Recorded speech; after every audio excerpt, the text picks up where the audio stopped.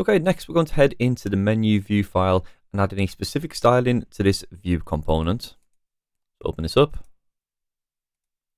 And then just below the template, we'll add the style and add the scoped attribute. So if you've not used the scoped attribute before, this means that all of the styles will only apply to this component, i.e. the template which we created above. Okay, so to see these in action, we'll jump into the menu section. Make this a little bit smaller. Okay, so at the top, we've got a level 3 heading, which is this one just here. Let's grab this and set the text align to be in the center. This also applies to our basket, and both this top section and this bottom section will soon be applied to the left and right on the larger view. But first, we'll start with the mobile layout, which is the small screen. So let's jump below our H3. We'll say the mobile layout. To switch between our two layouts, we're going to make use of the flexbox. So if we go to the very top, you can see that this div has the class of menu wrapper, and this will be the one which is responsible for controlling the direction of our menu and also our basket. So these two divs are the child elements of menu wrapper. So if we go down and we select this, we can make use of the flexbox. So menu wrapper, the display will be the flex. You can see the default flex direction when using the flexbox is in a row. So these will be placed alongside each other on the page. This is the layout which we want on the wider view, but for the smaller view, we need to override this to be the flex direction of column. Also, the color. The font color will be an RGB value of 80, 96, and 112. Next, we have the two sections which were inside, which we just looked at, which is the menu section up at the top, and then the basket section. Each one of these has their own corresponding class. So we have .menu and also .basket. We'll set the background for each one of these sections to be a hex color, and the one I'm going to go for is FAF1E2. The border radius for each one of these sections, small value of 3 pixels.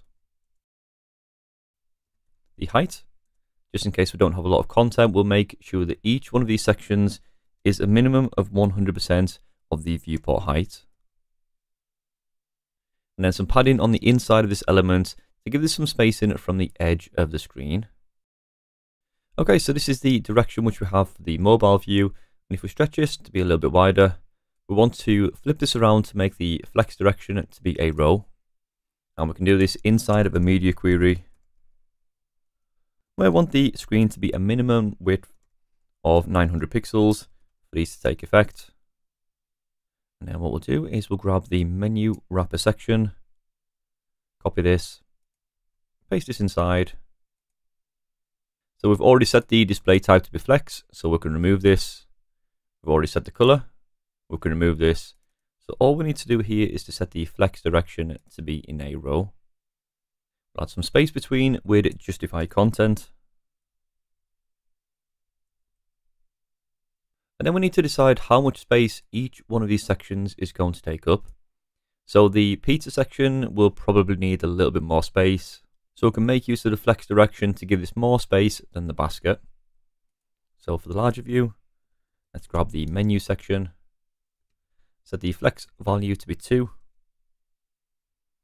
And then for our basket, we'll set the flex value to be 1. So this means that this will try to take up twice the available space as the basket section. And you can see this is reflected inside the browser. Okay, so we can tell the difference between these two sections. We'll add a border to the right of this menu to add a vertical line down the center. So inside the menu, set the border on the right of 1 pixel. A solid line in the RGB color of 202 for each value.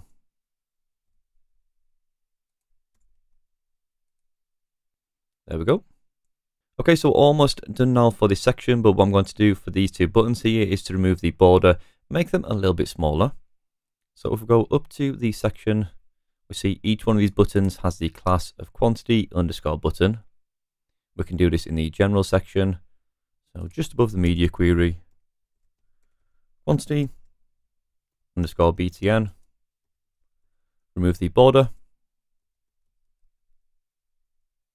And let's set the padding to be a value of 0.4 rems. This now reduces the padding down for both of these quantity buttons. Next, we'll continue with the theme of styling, and we'll add some styling to our header section.